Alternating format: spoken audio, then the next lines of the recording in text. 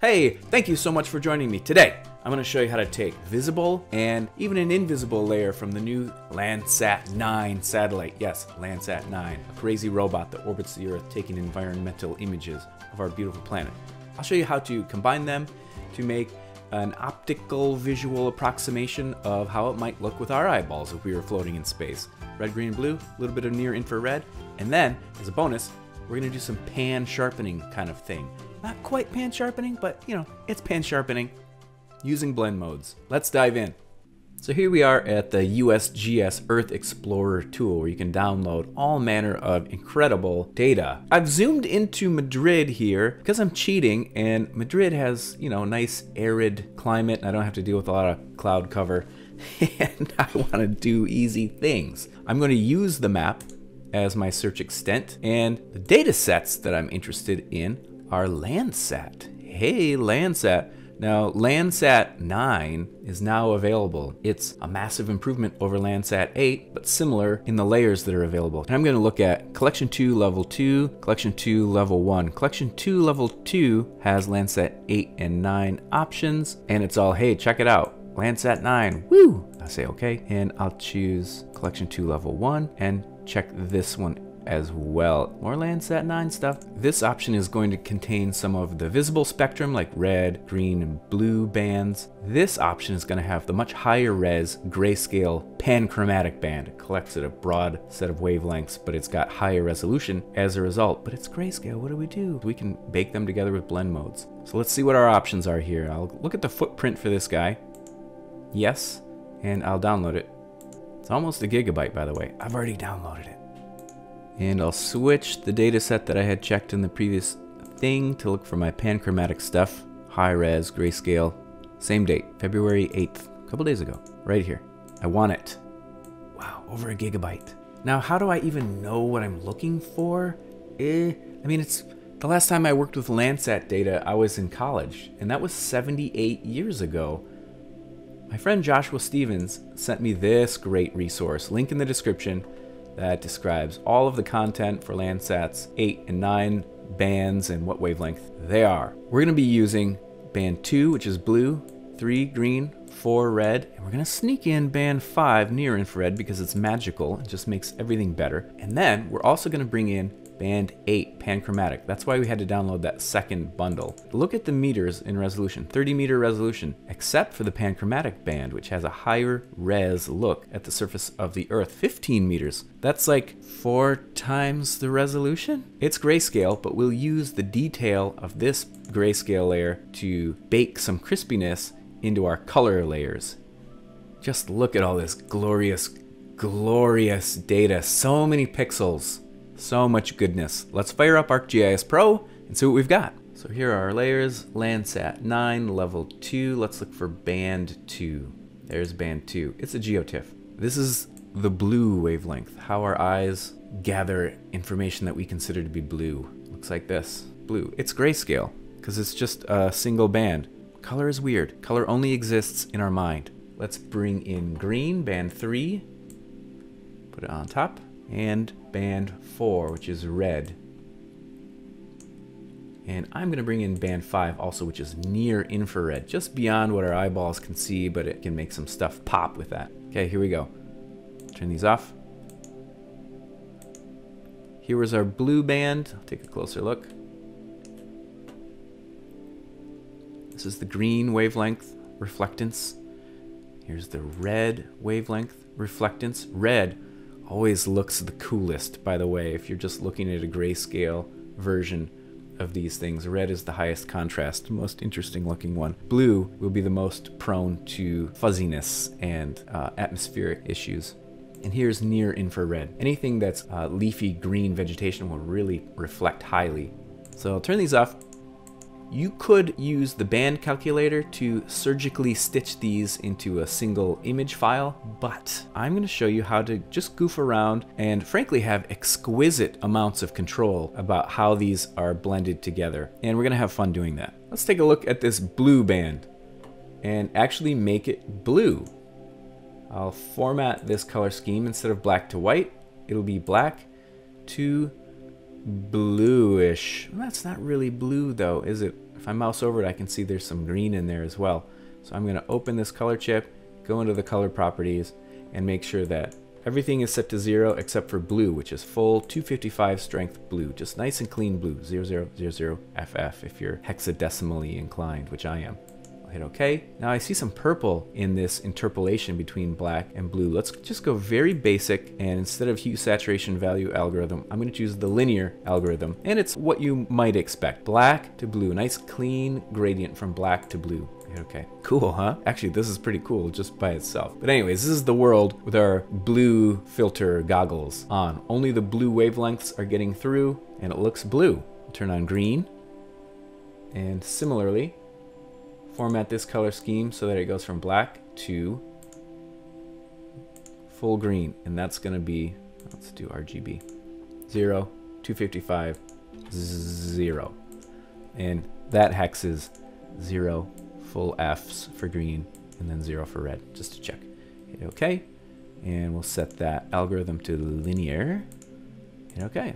Green goggles strapped on. Let's bring in the coolest looking wavelength, which is red. If you've only got one color band and you want to use a grayscale map, red is always going to give you the nicest looking result. Good high contrast. It's handsome.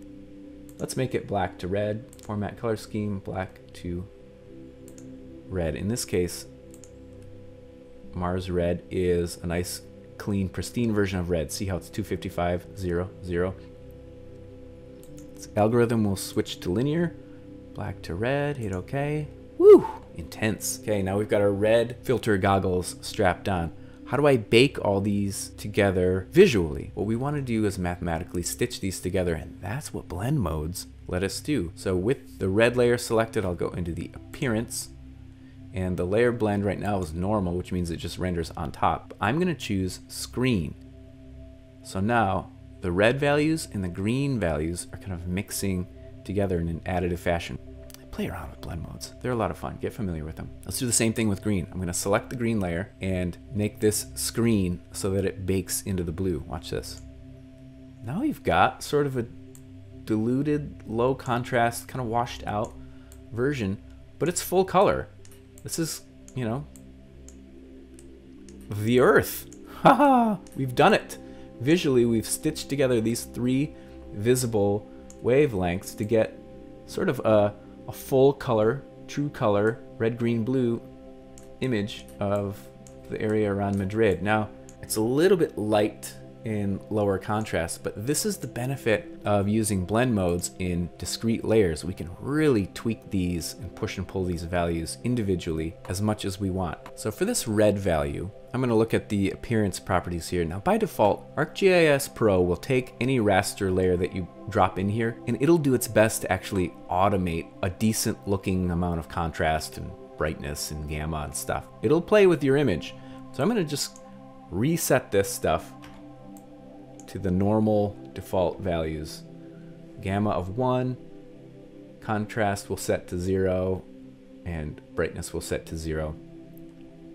Resampling, I'm going to choose bilinear instead of nearest neighbor, so it's less kind of pixely jaggy. They'll blend slightly. And it's using percent clip, so it's actually trimming off the ends of the color histogram here. The extreme low red areas are clipped off, and these extreme high red areas are clipped off just to increase the contrast. Pro does that by default. I can just show all of the pixel values, and you get kind of a muted, like there's less red now. What's going on? I'll set it back to percent clip. It looked better before, so let's go with it. Now by default, it sets these min and max values for your percent clip. This is the percentage that it's trimming off the tails of your histogram. Let's get crazy and make this 5. Ooh, now we've got more red coming in here. I'm really chopping off the tails. Let's chop off the low end of this tail, make it 5. And it is a little bit low contrast still, so I'm going to come up to this contrast slider and just goof around until it looks a little bit better. Okay, we've got a red happening here.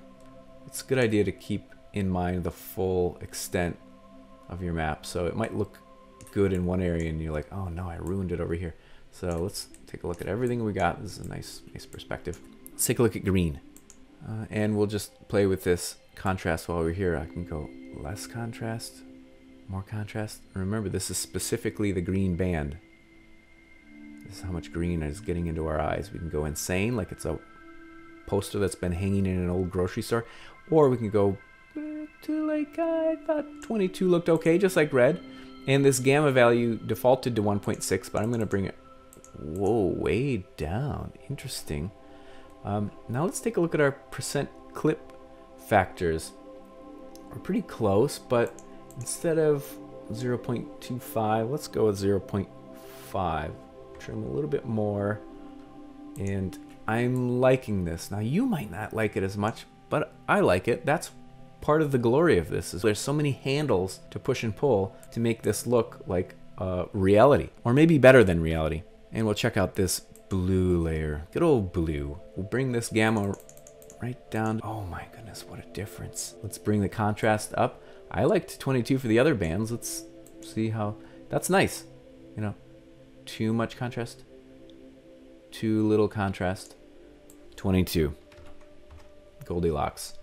Percent clip, I'm gonna leave this on the percent clip as opposed to just minimum, maximum, or standard deviation is kind of an interesting option too, but let's play with just chopping off the ends of this histogram. The top end looks okay. The bottom end, maybe I want to chop a little bit more off the dark end of this blue histogram. I'm gonna make it 5. Now I've got less blue at the bottom end. You get a more golden, richer representation. Again, you might like it differently. That's why it's so fun to play with these variables. So let's see what we've got. Turn these off. We've got this blue band, bringing in the green band with a screen layer blend. We bring in the red band also with a screen layer blend, and it's looking really rich and delightful. Now, why did I bring in this near infrared layer? Our eyes can't collect data at this wavelength, but it's actually a really wonderful wavelength, especially for agriculture and forestry. Some vegetation reflects highly in this wavelength. I mean, I don't know. Bananas. Okay, well, if it kind of approximate bright leafiness, why don't I use a color scheme that's kind of bright and leafy, and we'll see what happens. So black to yellow, and then it's a little bit too much amber in here. Push this a little bit, and I'm going to choose this dark green. Again, I'm going to do linear and linear here too. Okay, so I've got like this nothingness to, oh, I'm going to show you a little bit of green, and then pow, I'm going to hit you with yellow on the top end of this. That's interesting. And we haven't baked it together with the layer blend mode, so let's do the same layer blend, which is a screen. This is interesting. Holy smokes, Madrid has never looked so verdant. Before, after. I mean, obviously it's too much, so let's start chipping away at this thing's histogram like we did with the other ones. The bottom end, I'm going to chop a lot of this off and make it darker. I'm going to give this a 5. And the top end, I'm going to bring back a little bit more content. I'll go 0, 1, like really just a bit. And now I've got something. It's kind of glorious looking. What about gamma? Too much gamma. Ooh, actually, the lower we get in gamma, it gets interesting until you go too far. Let's just set it to 1. Wonderful blending of blue, green, and red wavelengths into a single flattened perspective with a little bit of near infrared to provide some punch for leafy green areas. We've got some rich reds happening down here in this more arid region. We've got some pretty interesting textures happening in this mountainous zone to the west. And let's zoom right into the extent of this content's resolution. Source resolution. Here's Madrid. Okay, what was all that talk about sharpening this image with the black and white panchromatic band of higher resolution? Here it is, band 8 from the other data set that we downloaded. Level 1, band 8. Let's add it in. Oh man. And it looks like this. Now if we zoom to the extent of this resolution, we can go way further. Look at how pixelated it is at this scale with our red, green, and blue and infrared layers. if I turn on this panchromatic layer, there's so much crisp detail. How can we bake this detailed texture into the colors of this set of data?